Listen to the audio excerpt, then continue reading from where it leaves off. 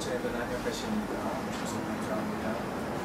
you very much for coming, everybody, to this very warm summer afternoon. And I would like us to begin today's Dharma talk with reciting the Om Nam mantra, the universe in its purity, 7 times. Chant this together. Om Nam.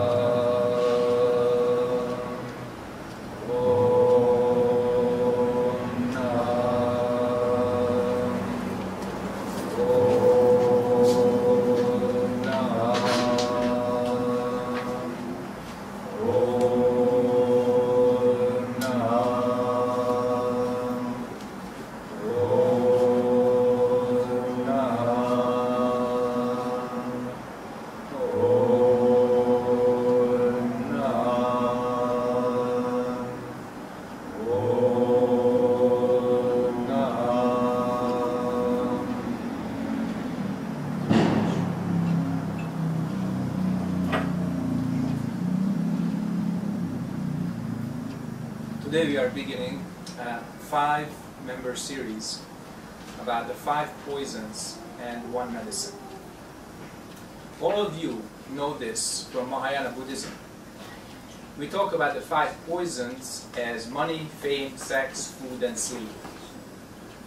These are the 5 poisons or 5 sicknesses that human beings have as per the Buddha's teaching. But if you look at it very closely, without these 5, most people cannot live.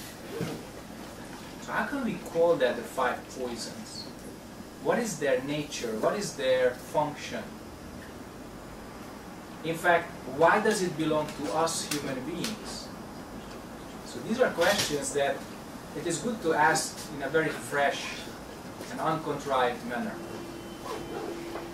Because if you ask the right questions, you get the right answers. You know that. So why do we have these 5? Well, we couldn't even be born without them. Sometimes they are called the 5 desires, sometimes the 5 sicknesses, or the 5 poisons. In what relation do they become poison? They can become poison if you want to be free from them. If you want to attain awakening and liberation, they can become a hindrance. But if you want to work against them, you can't even live. How would you live without sleep or food? You can live without money, fame, and sex, but how can you live without food and sleep? So, those people who are practicing very hard, sometimes they can live with very little food and very little sleep. In fact, that's what we call suheng. Okay? But it's also very clear that if you completely do not eat, you soon die. Maybe a few months, even if you take enough liquid, you soon die. There are young men Jonjins, 7 days, 21 days, without sleep. Yeah, we say no sleep, but if you try, even 3 days or 1 day, no sleeping, you know that you doze off. Your body needs it. Your mind also needs it. So once it belongs so much to our existence, how can we deal with this? My suggestion is that we look at them in the way they truly are. Okay? If you go to a forest because you like mushrooms, you like fried mushrooms, you want to eat them. If you pick the right mushroom, it becomes very good bosot chongol, right? Especially if you find so many bosot, very precious. Just a few of them cost, ishipmanon, samshipmanon, very expensive. But if you pick the wrong mushroom, that takes you for a ride or kills you. So how do you find the right mushroom? You have to understand which mushroom does what. In other words, in the case of the 5 desires, which one does what?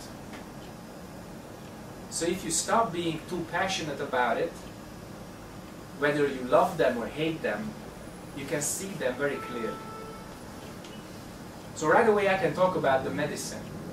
The medicine, partially, is a non-judgmental, clear, undistorted consciousness. So once we start to mention the 5 desires, we have to mention the antidote right away. The antidote is a mind that doesn't think in terms of good and bad, right and wrong, holy and unholy, but sees things completely as they are, including the 5 desires. So what are they doing? What are they good for? What are their functions? How can you really not harm yourself and harm others with it? Help yourself and help others with it. Okay? We do not have to go step by step all the 5 of them. You can follow them in your mind as I speak of the view. If you want to enter this building, usually you come through the door. No one wants to come through the wall, right? Even if you're a Taoist magician, you tend to come through the door. So, if you look at the 5 desires, what are they a gateway to? In other words, where do they lead? And what are they a wall to? When do they become a hindrance? So earlier I mentioned if you want to attain liberation from birth and death, then most of them, especially the fame, sex, money type of thing, they become very much of a hindrance. And soon we will try to understand deeper why. But they are gateways to lifestyles that people love. So here in Korea, many times you say, ah, this is a very famous person. Famous. What does that really mean? Many people know you. Many people have an opinion on you. Sometimes some people help you. But many times you are just an asset in people's consciousness when you become famous. And most famous people want to use their fame to influence people's minds. So what does it really bring? Fame. A type of bondage which nothing else can bring. Mental superiority, as it appears on the outside, and a very dangerous position, as it really is on the inside. Public opinion is like a set of dominoes. One starts to fall, everything can follow. It's very hard to make them stand up again and see the person in the right way, in the right light again. Fame is based on partial information. Fame is based on polarity, and many times fame is based on anger, desire, and ignorance. Since dualistic life has the 5 desires, they cannot be separated from anger, desire, and ignorance. It depends how you look at them. You look at the 3 kinds of causes or the 5 kinds of effect. You know, how desire might manifest. If you're married, desire is part of your life. If you're a monk or a nun, you definitely have to give that up. So, if you don't have desire, you cannot keep your married life together. That's also very clear. But if you have desire and you want to leave that realm behind, then it becomes a wall, not a gateway. Okay? What's common about all the 5, including food and sleep? Okay? They become a bondage. So we talk about sensory perceptions and bound to the senses. In other words, we are sentient beings. We have a body and we have a mind, and they are linked together. But the 5 desires talk about the links, the bondages that this body and mind can have to other human beings and to this world, and that's why they are so important. So how do you want to relate to other people? Do you want to be their friend? Do you want just to be someone they don't know? Or somebody that everybody knows? So that's the term of fame. That's relationship to other people. But what does it really mean to you or them? Ladies and gentlemen, fame is an image that doesn't exist. Not only can it change overnight, it may not have been true from the very beginning. It's like a mountain which seems only blue from the distance, but as you go closer and closer, it turns out that the mountain is not really blue. It's the sky and the oxygen around it that was blue. And as you go closer, the mountain turns green, because there are trees on it, and the trees are green. And as you go even closer, there are paths, and rivers, and lakes, and clearings, and forests. So the mountain stops being the blue mountain, but it shows you what it really is. A human being is exactly like that. You go to the other four objects of desire, like food. Food can appear very nice on the menu, or on the internet, or on the packaging. But you open it up, or you order it, during your restaurant stay with your friends, and then you get the real food. Even that is just an appearance, because you eat it and, so it turns out there's a lot of miwon in it. So it's not real taste. That food is also illusory. Then you get a big headache. I have to drink more water. If you eat more miwon, you have to drink a lot of water, otherwise big headache. Same thing with sleep. Sleep, you think, makes you rested and relaxed, because when you're tired, you sleep. But with what kind of mind do you go to sleep? If your mind is clear, then your mind can rest during sleep. But every one of you, at least for a short time in your lives, you had nightmares. Very bad dreams. Sometimes very good dreams. But when you wake up, it's your mind, not your sleep time, that determines what kind of rest you got. Did you get some real rest? Or you were turning around? Or if you have a husband and wife, you were kicking them because you had such a nightmarish experience? So what kind of mind do you have during sleep? That's what determines it. So sleep is not good or bad. But one thing is clear. During sleep, you have no awareness. If you don't practice, you have almost zero awareness. We barely remember our dreams. If you practice, and your mind turns into some really bad mode, and you have very bad dreams, your practicing mind kicks in. So those who do a lot of yonggul or mantra, they can experience this during their dream time, that something ugly appears, and kwansan bosa just starts to vibrate in your consciousness. And you start to say it, although your body is asleep. Okay? That's why kids love tales, because the tale remains in their minds as an image, and the good characters in the tales, they drive or guide the children's consciousness through the night, through their own dreams. That's why telling tales to children is so important. Okay? Money. Everybody wants it. But those who have a lot, they can tell you what a big burden it is. First of all, if you are known to be a rich person, it's like being castigated. It's like being marked.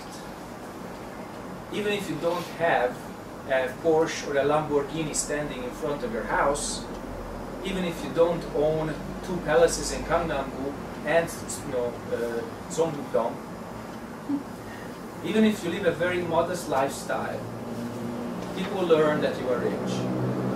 And then they start to say, how did this person get his or her money? How did that happen? So envy appears. Okay? We talk about the 5 desires and their repercussions and the reaction that people have to it. And you have to put the 2 of them together. Okay? But if we understand the true nature of money, we are not attached to it. And we don't really want to keep it. Because who would want to have frozen food? Tons of frozen food in the pantry. Who would want to have unfulfilled dreams at night?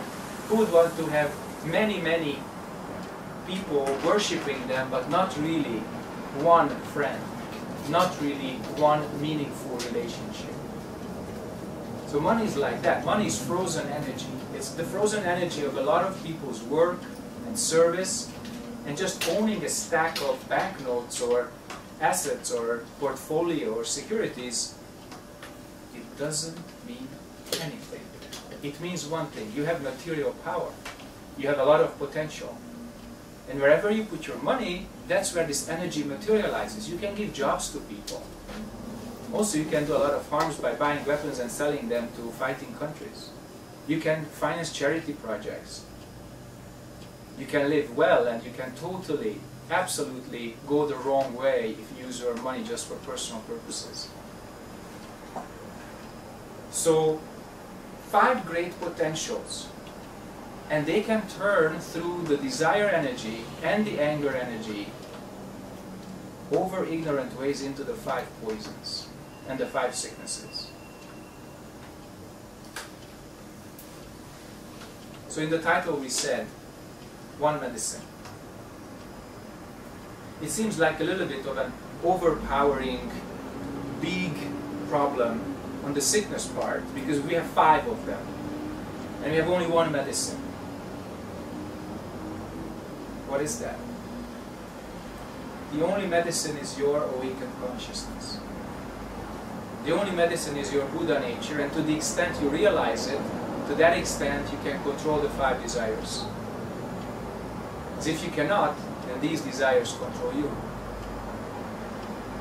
And to the extent that you have problems in your life, in your own mind, in your own heart, in your relationship, in your work, in your bank, to that extent, one or more of the 5 desires are out of balance and they control you.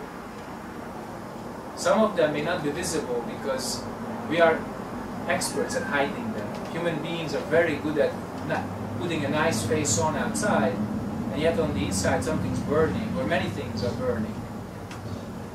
So practice really begins looking inside, and don't think of the great Wadu when you ask, what is this?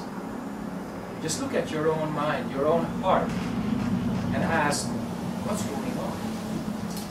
What is this human being really that wants to look so nice in the mirror, and wants to appear perfect in the outside realm, and wants to appear as a rich and famous and desirable, well-fed and well-rested person, when everything is in perfect order?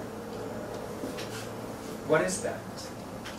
And if you really look at yourself very clearly, what kind of energies you have, what kind of desires or aversions you have, then it's one step closer to awakening. And in terms of the 5 desires, awakening means seeing them as they truly are. I mentioned this before today, but what does it really mean? We want these 5 things because we somehow deep inside believe that they bring us absolute pleasure or constant well-being, some kind of liberation from our problems, etc., etc. And it's not just the Buddha's teaching, it's other great teachers teaching that these 5 sense areas or 5 desires, they are relative, they are imperfect, they are interdependent, and impermanent. So they are not absolute. It's not what we think we are. They don't bring the results we always expect them to bring. Sometimes the biggest shock in a family's life is the coming of a newborn baby, because they have no idea what it is. There are mothers in this room. Can you remember when your first child was born? Was it what you expected? It's a wonderful experience, most mothers tell me. For some, it's not that wonderful. But how it is, how your heart reacts to the coming of your baby depends on what you expected before based on your knowledge and what you actually got in your experience. So, with a bold move, I suggest that you listen to your experience. What kind of mushroom you got in the forest really decided in the stomach as you have eaten it. And as you are digesting that mushroom, the effect comes back, either as a good somniboso, or something that makes you dizzy, or have a trip, or have to go to hospital to clean out your system, otherwise you die. So listen to your experience. Not your ideas. Especially not your ideas of good and bad. But listen to your experience, how you experience the 5 desires. What do they really mean to you? And in that sense, put down your own expectations. Put down other people's expectations. And then you can truly see them as they are. And when you have done that, you have done not just a great favor to yourself, but also to others. Why? Because, ladies and gentlemen, we believe we are so smart. Most human beings have this cerebrum, and we can think and speak and make abstract systems and, all kinds of cognitive, magic. But still, this is a very, very small part of our existence. We believe that we are thinkers in a body, but rather we are feelers that think. So much more of our existence is physical and emotional. A very, very small fragment is cognitive. But that's the loudest. Your thinking is the loudest and the fastest and the most aggressive and the most ambitious. And most importantly, it's your thinking that says I. So that I controls everything else. Or so it seems. I is just a mask. I is just a box. Although illusory, we want to put everything under this heading. Me. My life, my welfare, my satisfaction, my fame, my restedness, or all kinds of good things. So we are looking for happiness through the 5 desires, and as we grow up we realize you can't get it. You can get very temporary, small spikes of pleasure, or material welfare, or some rest, or anything that you originally desired as permanent, but it's not going to happen. Waking up to the true nature of all these desires is the only way. And why does it take so long? Because we are so much used to it. So badly used to it that no one is an exception. I tell you a story. Long time ago, in Korea, there was a very famous sutra temple. And the sutra temple had a very famous sutra master. And one day, his disciples gently kind of asked him a Zen question and he couldn't answer. So he decided to go on a long pilgrimage. Usually 3 years is the longest that these senior monks are away. So he left the temple to the White Sabbath and he said, okay, I am going with some of my Zen students to meditate Ango, both Ango and Dongango, here and there. And after some time, maybe 1 to 3 years, I come back to my temple. But as he was leaving and he went up on a mountain slope with all the luggage and all the retinue, the other people, sometime before he lost sight of the temple, he looked back and he saw that the temple was on fire. And he got frightened and his student told him, Sunim, don't go back. Everybody else, hundreds of people are handling it. Your Vice Sabbath handles it. You must go. We are with you. We help you. Please come with us. Let's practice. And the old abbot just couldn't listen. His heart was so fused with the temple's well-being. His existence was so dependent on it before that he said, no, I can't do this. It's like breaking my heart. So he went back to the temple, helped to put out the fire, and of course stayed there for the restoration, did another big busa for the day pujon, and then he stayed there and he says, maybe that was my purification. And he stayed and never went to meditate. But his students, nearly all of them returned because they were loyal to him. Only one who suggested that he should go, he went nonetheless. In a year, this old monk died. And when there was the 100-day ceremony, everybody came. Because, news travels a little slowly without internet and email. So everybody understood the abbot's passing after a few weeks or a few months, so everybody could come for the 100-day ceremony. And this younger monk, who practiced very hard, he came, and he was part of the great Namo Amitabha chanting, and he was very sad. He perceived that his sunim, that his juji sunim was not going the right place. So after the ceremony was over, he went behind the altar, he took a bowl of juk and he placed it behind the Buddha statue.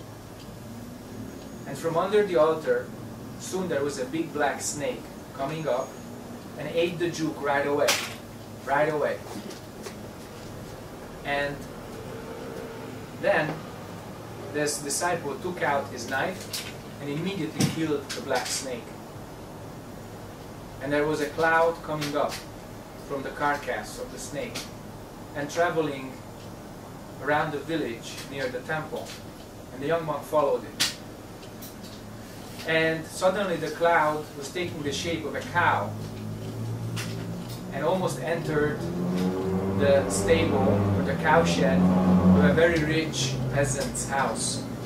And then the Zen monk, the ex-disciple, shouted, "No good!" Then the cow disappeared. Then there was a formation of bird, a big bird. It started to fly away towards the mountain, towards a nest, a big, big bird's nest. Then the young monk shouted, "No good!" Then it started to take the shape of a dog and drift back towards the temple. Very near the temple, you know, there are these houses and there's a lot of jindoke around. Long time ago saying. But as it was taking the shape of a dog, the student also shouted, "No good!" So a dog also dispersed. The cloud started to take the shape of a human being and landed in a house. And that was something that the disciple noted where it was and returned to the temple. 2 years later, this disciple went to the house where the cloud landed, found the parents, and found a young boy who was always sick. And that time when this boy was found, he was so sick that he was near death. So he said to the parents, "I'm so sorry. You are grieved, and I grieve with you. But your son may die. Why don't you give him to the Buddha? Make some good karma for him and for you. And if your son becomes healthy, I bring him back to you." So the parents agreed. There was no miracle at that time. Even now there's not much. But at that time, if a child got sick, before the body and mind became strong, it was near certain death. So they gave up the child. And Dol that's the name of the monk, Dol took the child, took him to the temple, raised him as a young little monk. Some of them you can see in temples, they already have abbot's face and they're only 5 years old.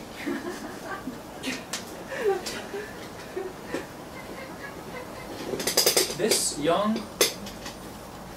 Sami learned everything right away. And when the time came, Dol who was by then a little bit older, he said to this young monk, he was about 10, 12 years old, put him to a room, put a screen, you know, this paper screen, rice paper screen with a little hole on it, and he said, "You get a little food twice a day, and for 100 days you must watch this hole and ask, when does the big cow come through? When does the big cow?" All day you ask this question yourself, okay? So he's sitting there all day looking at it. So this Wadu stopped being just words. I already talked about it many times before. Wadu practice begins with words.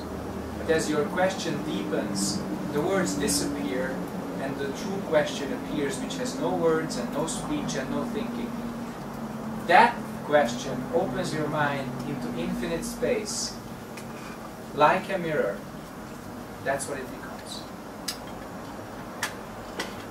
So on the 100th day, this young monk, still looking at the screen, suddenly he sees there's a big cow appear right through the hole, becoming this huge cow.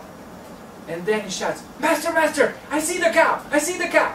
So Dolum comes in and slaps the boy, and suddenly the cow disappears. Then the boy wakes up, and he says, "You were my student." And Dolum then bows. And he says, "Sir, welcome back." Okay? So that's a little story how you can wake up, even from such a subtle desire as helping a temple, or attached to sutras, which is just a little cognitive thing. It's a little bit attachment to thinking. Now imagine that you are attached to something much more sensual, stronger, where the mangsang, the illusion, is much thicker.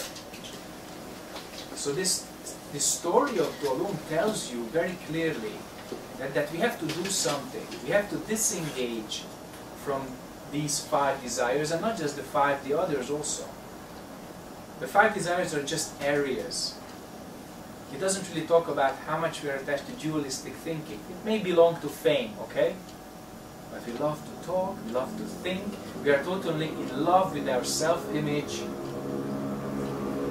And that's what creates this bondage, which eventually turns us into a black snake or worse. Okay. So as we move along over the 4 more occasions, we will examine how these 5 desires work, not just at an individual level, which today we talked about briefly, how it works in the family, in the country, and on the face of this earth. Just like before, we talked about individual karma and group karma. And now what's going to be, I think, very interesting is how these 5 desires work at a group, a nation, and whole global level, and what we can do with it. So I think for today, this is enough for an introduction. And I see in the eyes that maybe you already have some questions. So I would like to welcome those questions. If you have any, please ask. Rukami, don't hold yourself back. Go ahead. Buddhism says everybody has Buddha nature, but also you have to take a responsibility for your life and your practice. Who does have the Buddha nature? Who does take the responsibility for practicing their own life? Who is asking the question? I is a mistake, don't know is good. So keep don't know.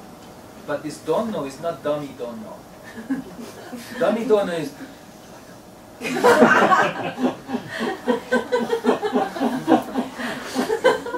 this is not the don't know we are talking about. This is dumb dumb. So don't know is not pabo. It's different. Okay. Don't know means no thinking. So you ask, where does all this come from? Buddha nature, everybody's an adult here. Buddha nature doesn't exist. It's a good concept referring to your awakened consciousness. But that has no name, no form. So how can you call it Buddha nature? So Joju was asked a long time ago, and he started to teach. Joju didn't teach for a long time, then he became evident. He was teaching for 40 years. He lived until 110. So they asked Joju, mind and Buddha, same or different? So he says, mind is Buddha. Well, thank you very much. That means everybody has Buddha nature, everybody is already Buddha, everybody can be happy, go drink tea and eat a lot of talk, no problem. But later they asked him, mind and Buddha, same or different? Then Joju says, no mind, no Buddha. Shock! So then this is sir, with all due respect, why did you say many years ago that mind is Buddha, Buddha is mind? He says, so that the children wouldn't cry. Okay? So that's an answer to this illusory contradiction between Buddha nature, responsibility, cause and effect versus freedom, enlightenment, and still existing in this sentient body. Okay? Your question was good. But I want you to see that awakening and responsibility are not two. Freedom and cause and effect are not two. And when you truly attain that, you can use cause and effect without recklessness or irresponsibility, also without a sense of being bound to something. When you and this world become one, it's not just awakening to something which is not cause, not effect. In other words, no life, no death, this don't know, or this point. But it's also awakening what is life, what is death, what is cause, what is effect, what is body, what is mind. Okay? Simultaneously. Maybe one lasts a little longer than the other. Attaining true Dharma is just 50%, but attaining karma right after that is the other 50% and sometimes tougher. Attaining liberation is one thing, but attaining the true nature of the 5 desires, that's also our job. Not being attached to it, but truly attaining what they are.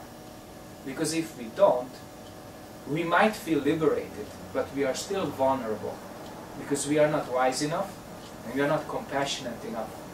And in terms of the 5 desires, compassion helps you more than thinking, or cognitive wisdom.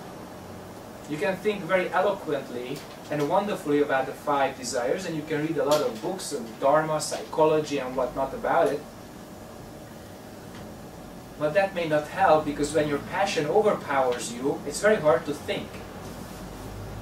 But when that happens and your passion becomes greater than your wisdom, you can do one thing. Put yourself immediately to the other person's position. So if you give way to your desire, what happens to the other person or persons? And that can stop you. If not, you go head on. Boom. Then you hurt yourself. So there is no contradiction between Buddha nature and cause and effect, liberation and responsibility. They are one and the same thing. Okay. Good. This confusion means all previous ideas are taken away. Correct. Then you go on the internet and you listen to this again, then confusion disappears. I trust that it will. More questions? First of all, thank you very much for your great Dharma talk. And, well, actually, your Dharma talk was a big question I had for a long time. Because I'm a human being, but I'm very much interested in spiritual experience. So I also practice myself for many years. But somehow, whenever I was up at the point that I felt like, oh, I feel like I'm over this point. But at the same time, I have some problems, some like related to my work and my relationship. So I was always confused whether I did a real good job or not. As an example, I'm a translator about a very much technical English report. So I have to use my brain all the time. And I'm very much overloaded when I finish my work. And sometimes I take some responsibility that I don't have to do. But since I'm being always practice myself for spiritual ways, I just take what people say about me. I didn't much care about what they judge me. I just did my things. But sometimes, since I'm a human, I'm also sensitive when people judge me. Something I did good, people praise me a lot. I try not to be focused on what they're saying, but sometimes I feel really good. But other times, if I make a tiny mistake, they blame on me, and I cannot sustain that kind of situation. So every morning and every night, I just take a bow and just chanting a lot. But it's not enough. So actually, she's my mother, and she's a great, she's a great, how can I say, teacher in my life. And well, I wasn't a Buddhist for a long time. I just tried myself reading many books and trying so many different practices. But since she pushed me to do some reading some like Dharma sutras, but I thought that it doesn't work, Mom.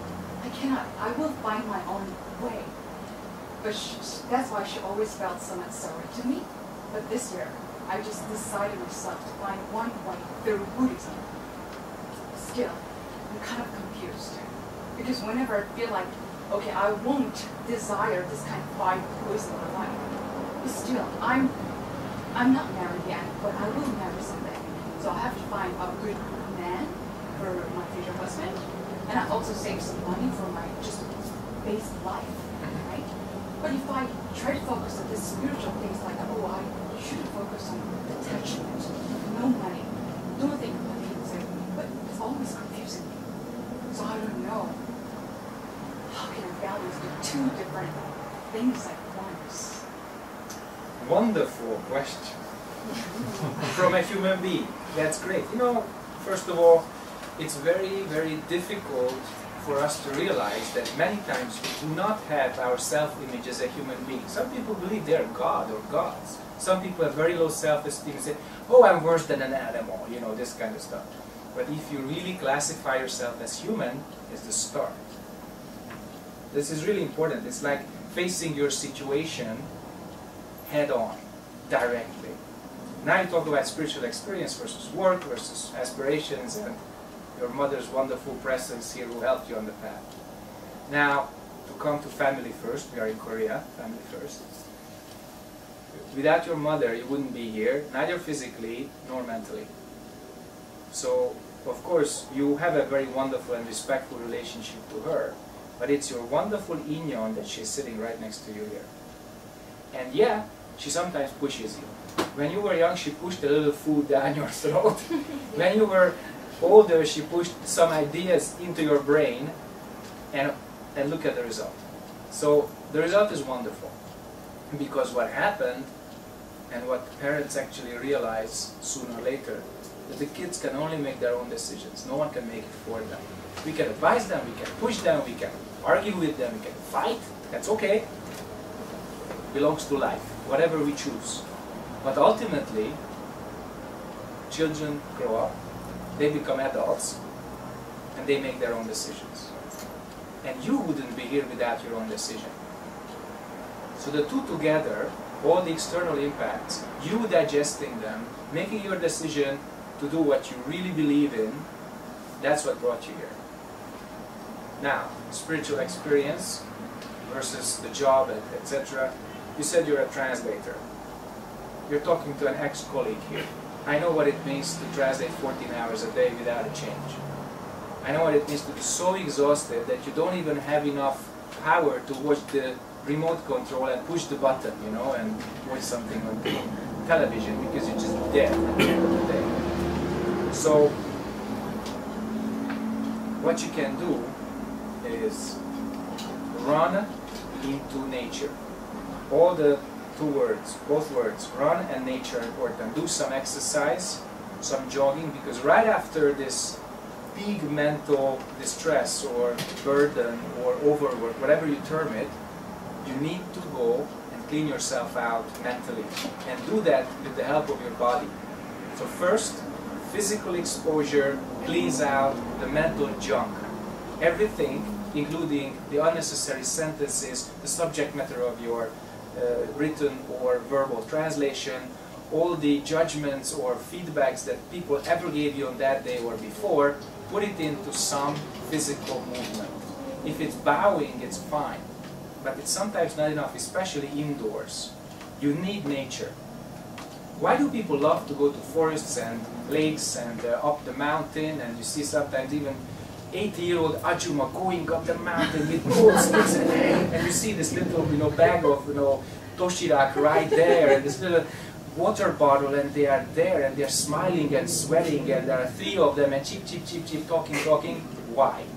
Because it brings them this oneness with nature and a lot of energy, this clean, raw, undifferentiated energy. So that's what you can do. I could never, even when I was already a practitioner, and I was a university student, or I had a job, or I earned some money, you know, before Chulga, I could never practice right after that. It's too much, I'm too tired, I'm overworked, overworn, and yeah, you can do Yombul, but the Yombul is mixed with your thinking, and it's bigger confusion, and then you say, oh my God, I didn't sign up for this. If that's no Suheng, I'm sorry.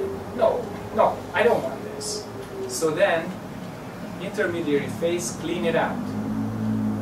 Sports, Dungsan, nature, you name it. Just nothing artificial. So, yeah, sometimes people listen to music, or they eat, or they sleep, or do many other things to wipe the unnecessary content from their consciousness.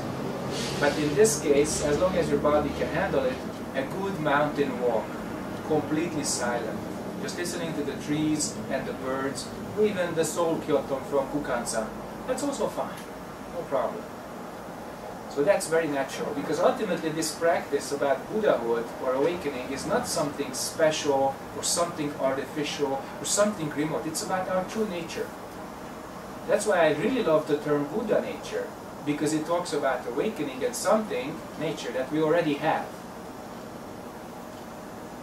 So nature is our healer. Nature is our teacher.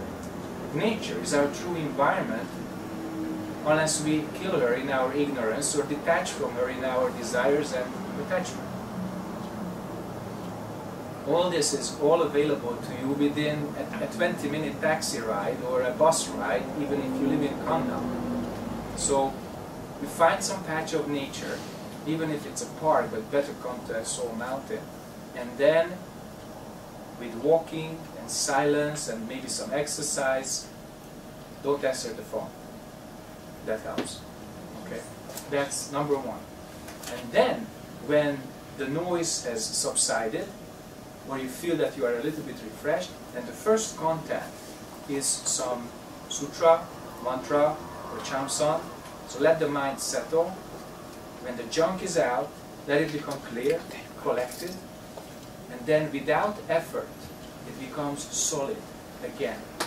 Ask yourself, did the diamond make any effort to become irresistibly strong and bright and clear? The diamond didn't, but hundreds of millions of years of sunshine did. Then it got some pressure, and as the old rainforest fell, it became coal, more pressure, graphite, more pressure, diamond. So as you digest your mental content, I don't mean to repress it artificially, I don't mean that. What I mean is when you settle everything, when you let things subside and calm down, it's really like the old trees of yesterday and last week, or even your previous lives, the old trees going underground, becoming coal, becoming graphite, becoming diamond. Okay? So, exposure, erasure, composure. Okay? And then, everything's gonna work. So you asked me, one other part in your question was, one day you will marry and you want to have somehow a balance in your life. So the key word, which I will mention a few times in different contexts within the next couple of weeks, is enough. So Johnson used to say, enough mind fish, never touch fish hook. Now that's in English. And we loved him for this. All of his teaching, in whatever way he said, concise, clear, directly pointing. Okay? So if you have enough, then your experience doesn't become a hook. It can include all the 5 desires. It can include everything that your life naturally comprises. And if you have a husband, then you live your life as a married woman. And everything, all inclusive, it has to work day and night. But what is enough? And then not just for you, for him. And to talk about just everyday simple interaction, how much talking is enough? How much silence is enough? How much food is enough on the table? How much touch is enough at night? So if we don't perceive the other as first, and it doesn't become mutual, the relationship cannot stand. Because it always goes one way. only me first, and the other, maybe I notice if there is a problem. If I notice it before there is a problem. Okay. So that's what I mean by enough mind. So enough mind and compassion, they are side by side, closely together. Because enough is not just for you, enough is the other person also. From the point of view of the other person. Now, if you keep that in mind, not small enough mind, but big enough mind, then you will make much fewer mistakes. Mistakes appear when we don't observe clearly, when we don't perceive clearly. Sometimes the other one's more, but we already say, I'm sorry, enough, thank you. But we don't dare to say it because we do not want to displease the other. We don't want to make them feel bad. That's exactly how we make them feel bad, because we are not honest. We are not true to ourselves. Or the other one, when the other has enough, but we still want more. And we refuse to recognize it's there already, but you refuse to admit because you still so much enjoy it. You're attached to whatever you guys are doing. And then you still want, but the other says, oh, without words. The mind has already told you through the looking, okay, through the feeling, through the intuitive blip. That's it, that's enough. So if we are not sensitive, intuitive, in other words, clear-minded and open-hearted, we don't notice this, and we don't see what's enough. And similarly, side by side this goes with beginning and end. Enough is really about the end, when something should stop. But right next to it, there's the beginning. Should I really begin this now or not? Should I open my mouth and talk? Should I say, there's food on the table, so now we eat, because it's 12 o'clock, but the other is not hungry? So then, you attach to your family schedule, or you say, okay, honey, we eat a little later. Simple thing, small thing, but when you live together with someone, or you live in a community, any kind of community, not just married life, any kind of community, you have to deal with these issues. And if we don't, we can reduce our life quality so much, so bad, that you even want to stop living like that. Okay. Good question. You're welcome. More questions?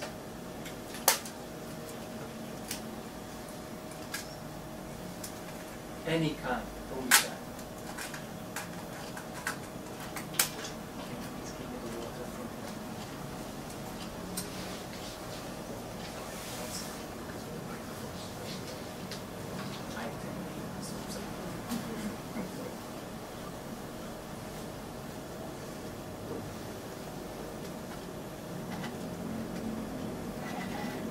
여러분 질문 있습니까?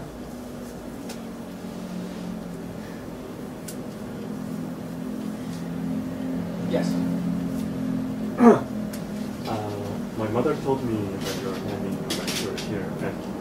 Louder, please. We can't hear you. My mother told me that you're having a lecture at the library. I saw once in the BTN. I saw your lecture once in the internet, but I felt it was very wonderful, so I decided to come here, and I felt the wiseness in you, so I wanted to bring some questions.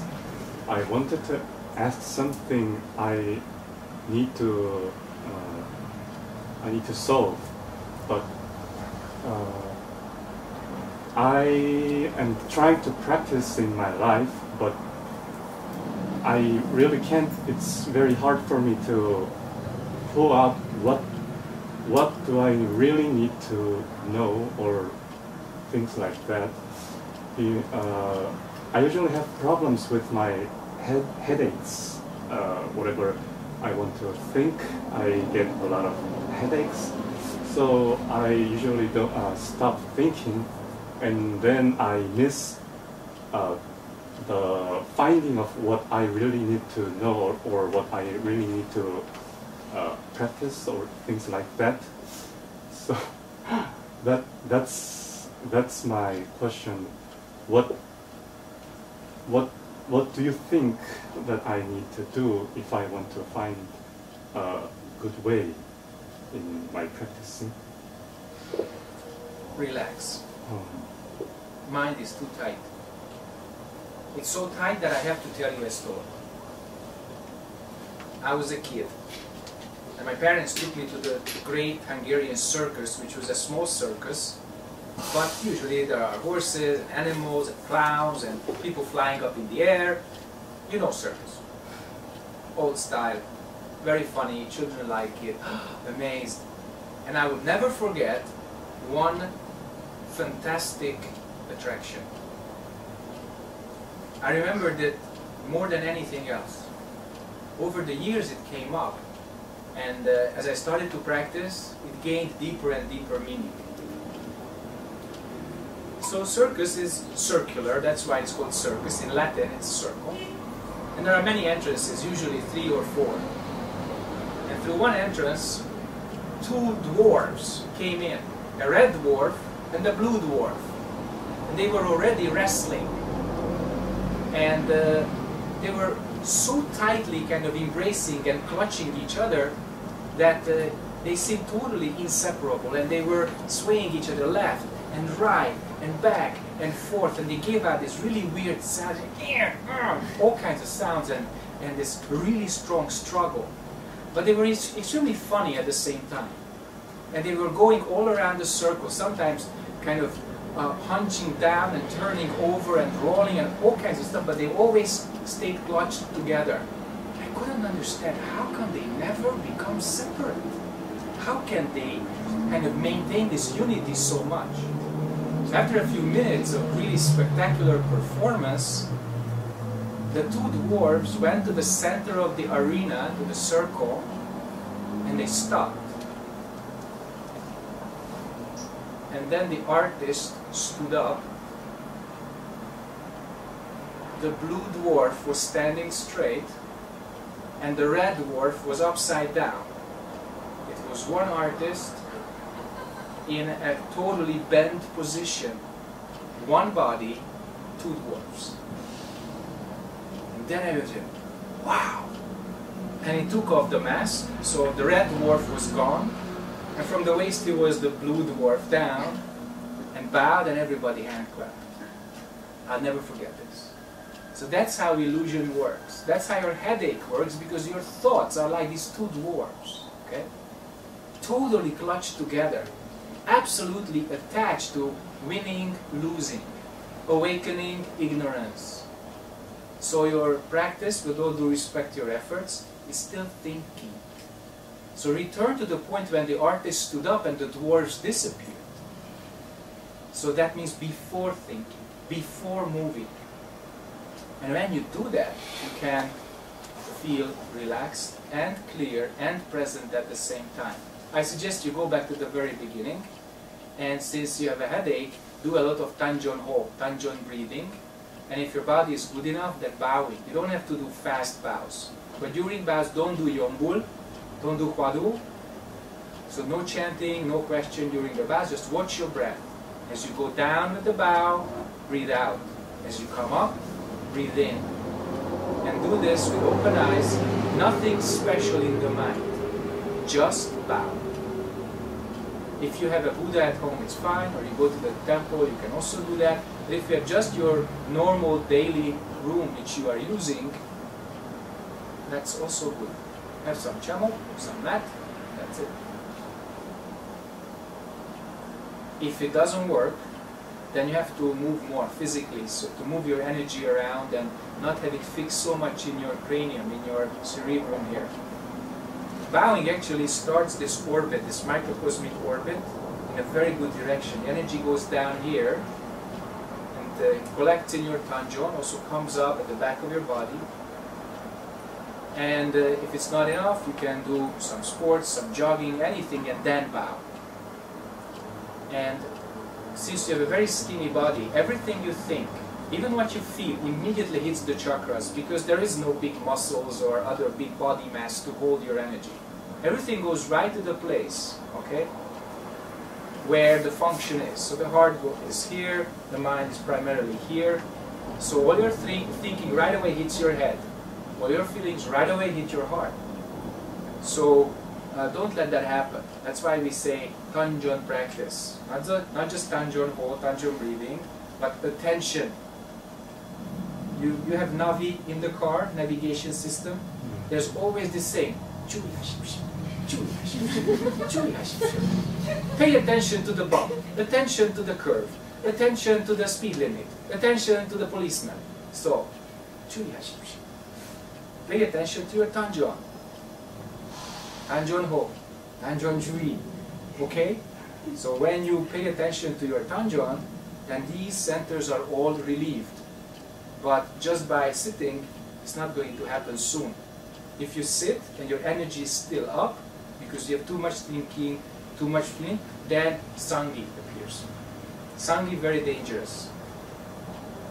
It can fry the brain, it can overload the heart, it can do many things also in the speech chakra. If you speak and then suddenly stop and you want to talk but you don't, all kinds of complications can appear here. This tightness in the throat and fear appears.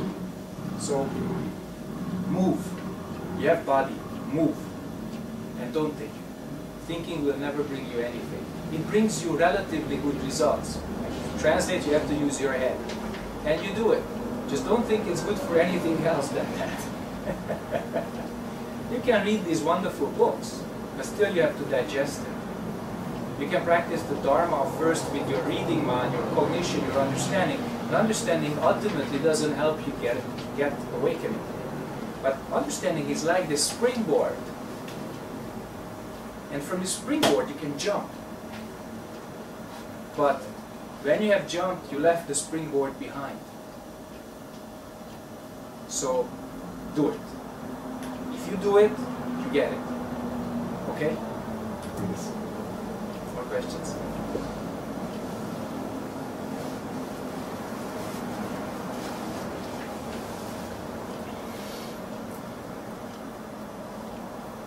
Any kind of question is good. And we don't have actually that much time. We have used our time really quickly.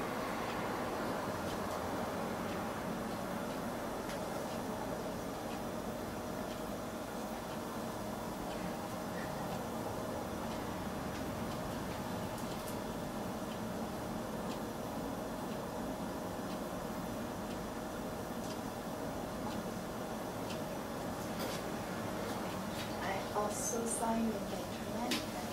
Can you speak up, please? I would really like to hear your voice, not just the traffic here. Just speak up. I also saw you in the internet, and you said, in order not to get too much energy in the head, you must put your hadu in Tanjon. Yeah, I think it was me. I think I said that. Putting hadu in Tanjon and how to meditate, I'm confused. That's Okay, I give you a little practical advice. When you want to meditate, don't sit down right away. Put your hands onto your lower belly, and as you breathe in, your belly goes out and your hand goes with it. And just feel the connection between your hands and your Tanjon. Breathe out, and it goes out. Sorry, breathe out and it goes in. Breathe in and your belly becomes bigger, so it goes out and in. And you can do that to direct your attention to the Tanjon. First you feel it, you touch it, so you know it's there. And then you put the question to the same place where your palm is, on your belly button. It takes some getting used to. It takes some time. Usually we put the thinking here. That's why I say, if you're attached to the words of the Hwadu, you can never bring it down to the Tanjon. And after a while, the sense of the question, or I would say the root of the question, stays in the Tanjon, but the words disappear. It's true, you form your words here. You cannot think with your belly. You can have intuitive blips, you know, in your Tanjon. That's where your intuition just kicks in. It can manifest as feeling, it can manifest as thinking, but your thinking machine is up here. Okay, you don't have a cortex in your belly, fortunately. Okay, but you have gut feelings, you have intuition, you have insights. Okay, so you can do these exercises, not just, you know, statically holding your hand on your belly, but also what we call Son-Yu or Dharma play. These are various exercises, which is like Qigong or some others, but they're all focused on the Tanjon, so that you would have an awareness, the feeling of the Tantian, or in Korean Tanjon. And that's when the roots of the tree are stronger than the leaves. For a tree, it's very clear. If the leaves become stronger, then the roots die. So the roots have to be stronger than anything else in the tree. In other words, your center must be stronger than your feeling center, speech center, thinking center, or any of your senses, okay? If that is the strongest, then your thinking, your feelings, your karma cannot control you.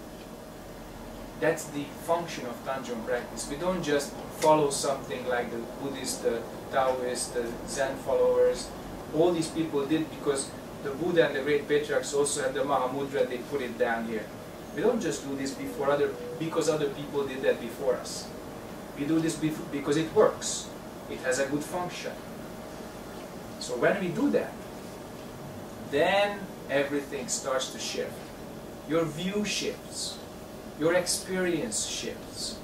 Your stability appears. You can reflect. You can detach. You can perceive. And in that mind space, consider emptiness mind space. In that mind space, you can make decisions. You discover you have choices. If you're overwhelmed with your karma, your feelings and your thoughts, you believe you have no choice. But in fact, we have a choice. Moment to moment, we have choice and choices that we make. Now, if you're attached to your thinking, your choices all but disappear except what you discover with your thinking. If you're attached to your feelings, then all your choices disappear except what you discover with your feelings. But if your mind is clear and reflects everything, then you always have a choice. Is this point clear? That's why practicing is so important. So keep your Tanjon the strongest center for your mind and for your body. And then you will lead a better life and you will die a better death. Also important. It matters a lot how we go. And it reflects how we live. Okay.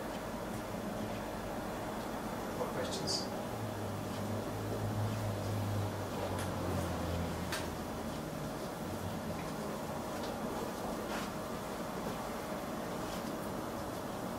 Don't hold yourself back. If there's a nuclear test tomorrow, we may not meet next week.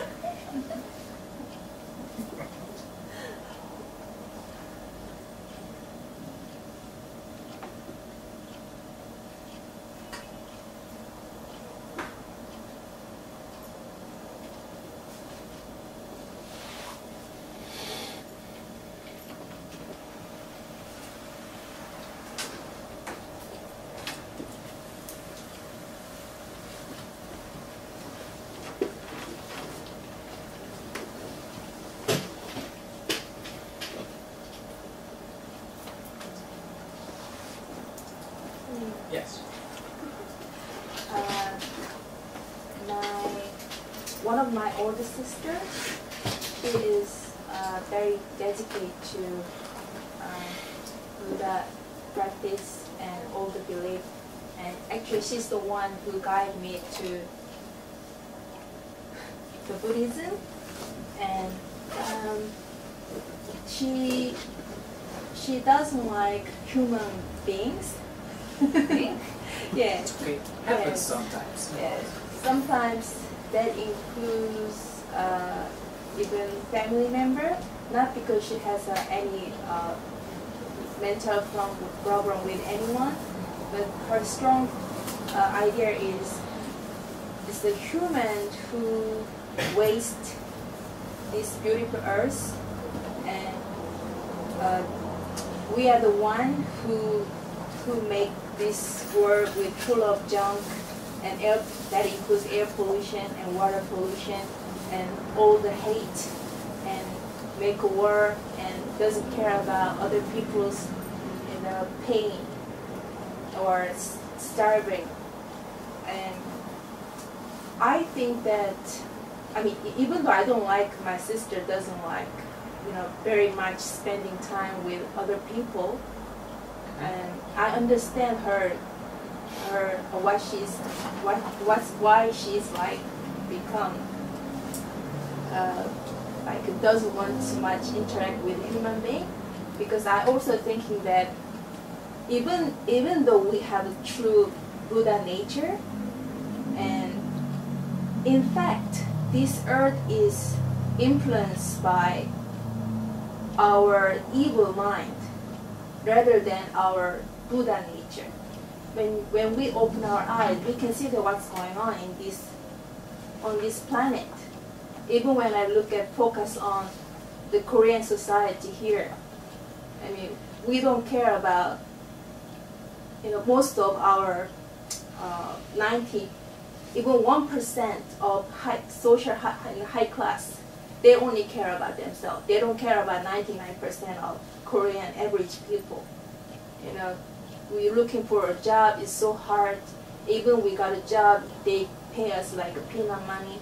And the group of people who call Jebel, they have all this like more than 90 or 70% of assets in Korea. So that's for a small thing. And then when I look at the Africa, the world, and when I say that, it's really, I mean, even though we have true Buddha nature, in fact, it's something, I mean, my mind is, even though I want to believe there is hope on this planet and hope in our Buddha nature, I feel that it's too late, and I feel that, human being is really less than the animal.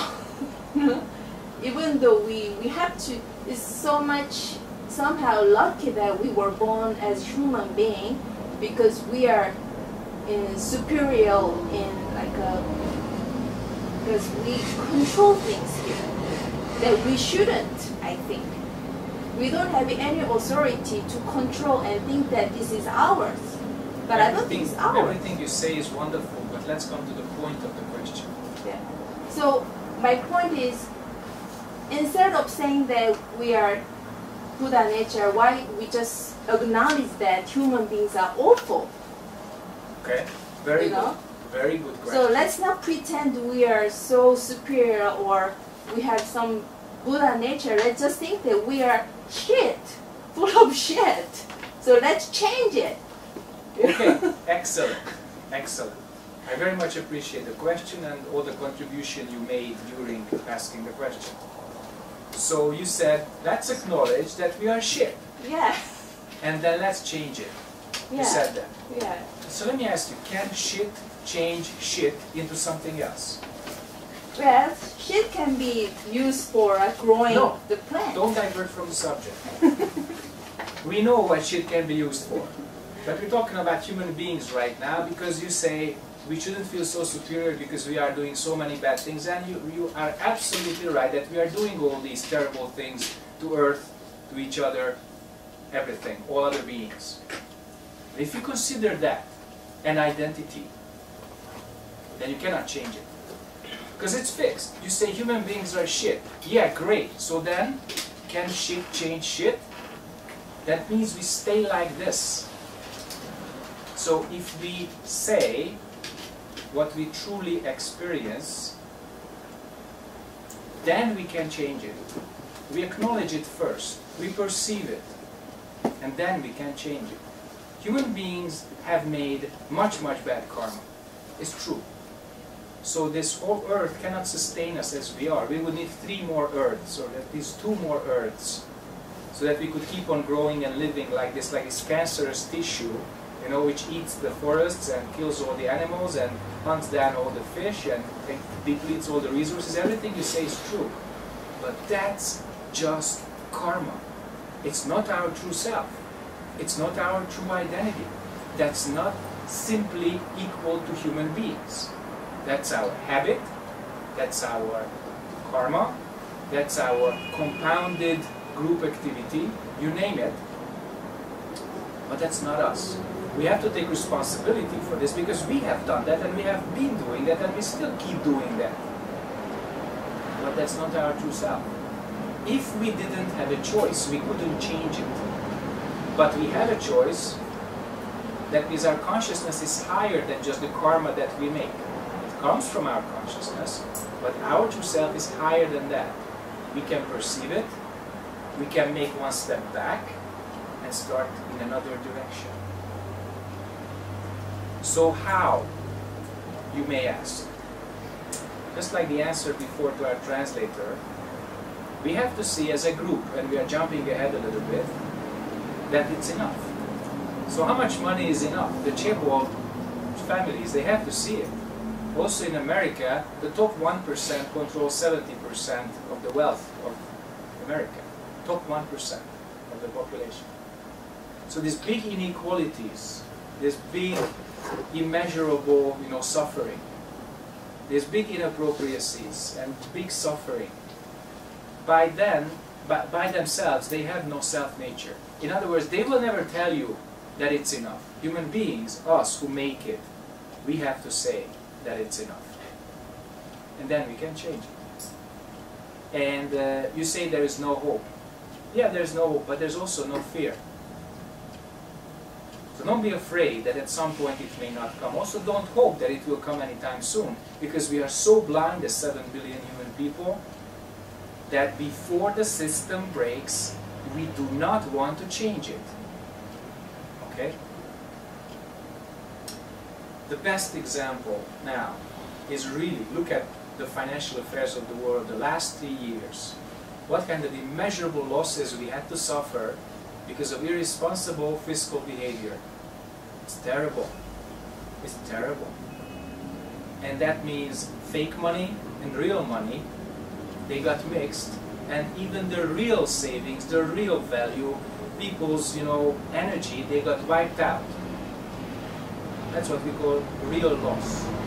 Not just on the balance sheet, but that means people go to the bank and there's no money there because somebody just made the wrong decision. So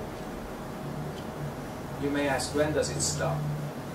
Well, it didn't get started by itself, so it will not stop by itself. We are the beginning and the end. In our minds, there is the beginning and at the end.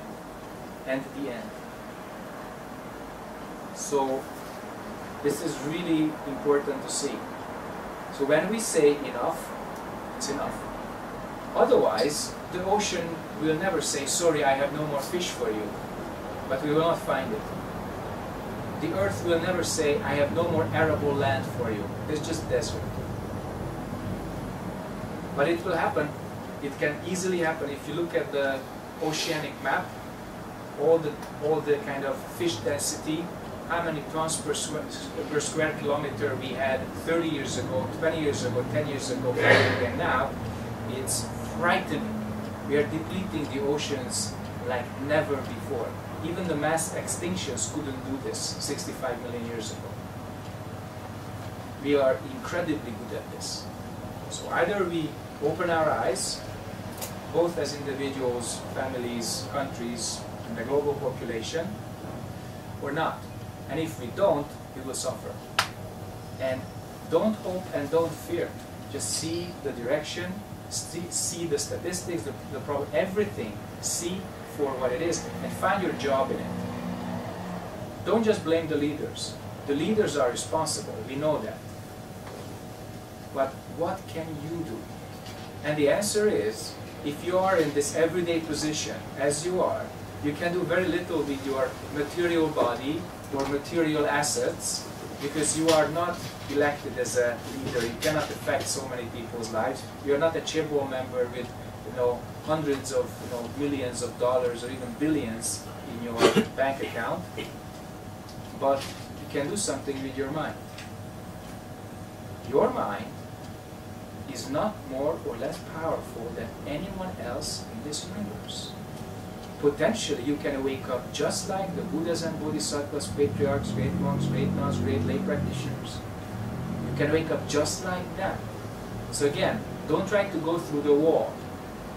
It will not happen. The wall this time is your karma, because you were not born into such a seemingly high-class environment that materially you could impact the earth and other people so much.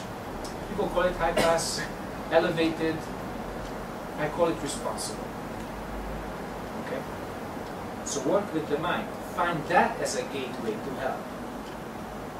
Because if your mind is super wise, compassionate, and awakened, people immediately start to change your attitude, their attitude towards you, because why? You have changed yours. If your attitude changes, everything changes. But if your mind doesn't change, your attitude also doesn't change. So, likewise, if you are more enlightened and more awakened, you can help more people as you are in your current situation. So work with the mind. You don't have money, you don't have power, you don't have big capabilities at the material level, fine. Accept it. Most of us are born into that situation. We are not kings, queens, princes or princesses, you know, chaebol members, or in the upper 1% of the population. Fine. No problem. But your mind has no high or low. Your mind doesn't have a GDP. So you can have unlimited possibilities. So work with what you have. And everybody has this mind with which we can work. So work with that, and suddenly the daughter of a chaebol member, very rich but very problematic, with all kinds of mental afflictions and emotional confusion, finds you in a kukchang during a movie theater performance, just sitting right next to you, and you are there with your many months and years of practice, radiating something which just turns to you and says, wow, can I talk to you? This is not unheard of. This happens because you have something which she doesn't. And then all the wealth, all the power, and everything can totally become different in an instant. Because that person starts to respect you. Because you can help them. Okay? More questions? Last one or two.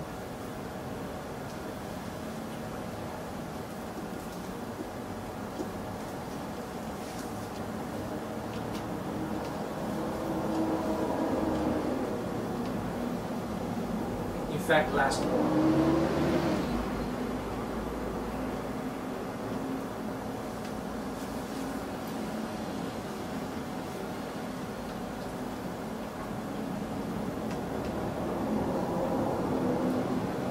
What is more frightening than a nuclear test? Silence. Joke aside, use your time, use the opportunity, and soon we see you next week.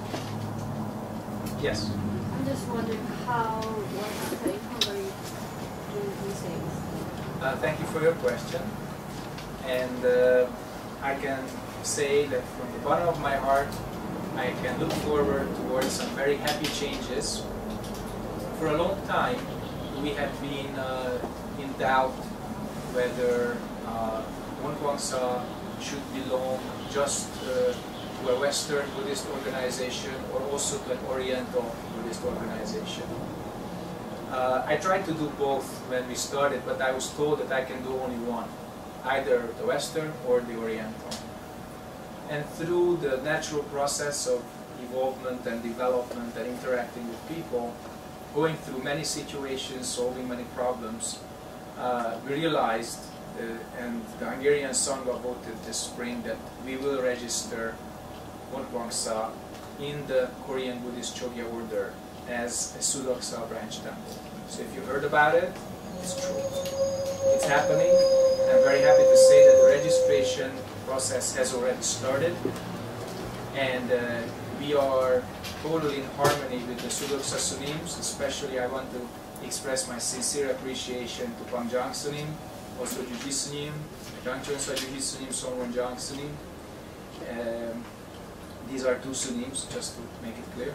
And they are also very helpful, and they see the far-reaching effects of this decision. So the temple, needless to say, will open to even more people than before. And this is not just an act of faith, it's also an act of appreciation, because largely this temple has been financed by Korean lay donors. So as you are sitting here, some of you have been long-term supporters, which I really want to appreciate. Some of you have been there already. And I invite you to come and experience the Dharma, which has a little bit of a Hungarian taste, but nonetheless, it's 8,000 kilometers far physically, but there is no distance mentally. So I want to invite you, please come and visit us, let's practice together there. Let us build that big Dharma bridge there, so that the Buddha's teaching can flourish where it really has to. And Hungary is one place, and not the only place, where human beings have been missing this Dharma for centuries. And during the short time that it has been, present there, we could already see the benefits. And that's why we decided that we build a more or less permanent base there. Nothing is permanent, but this is more permanent than just an apartment.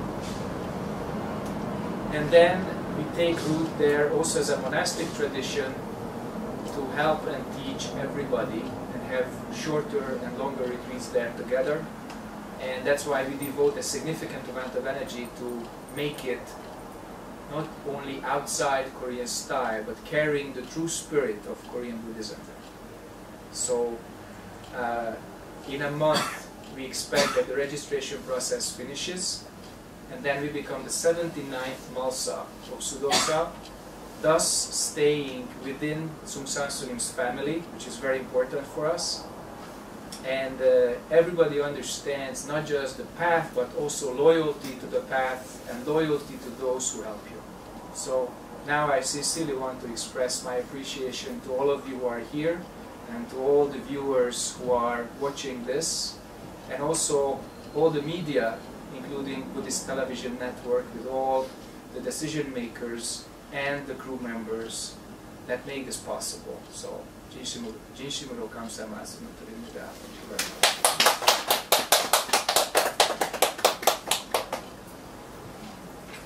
Ladies and gentlemen, this was probably the best closure for today's Dharma talk.